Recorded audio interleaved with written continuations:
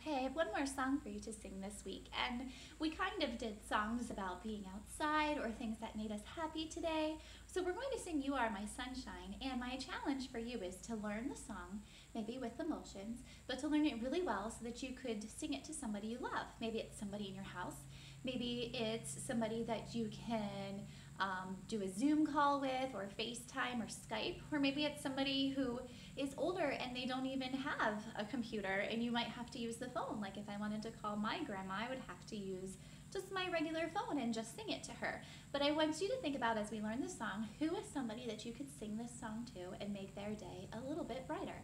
So the first time through, learn the motions with me as I sing it. We're going to make our sun up over our heads. You are my sunshine, my only sunshine. You make me happy when skies are gray. We're going to do rain fingers for the gray skies, because usually if skies are gray, it starts to rain.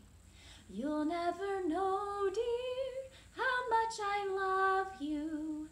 Please don't take my sunshine away. Okay, hopefully you have the motions. Let's try to sing and do the motions. Start with our song. You are my sunshine, my only sunshine. You make me happy when skies are gray. You'll never know, dear, how much I love you. Please don't take my sunshine away.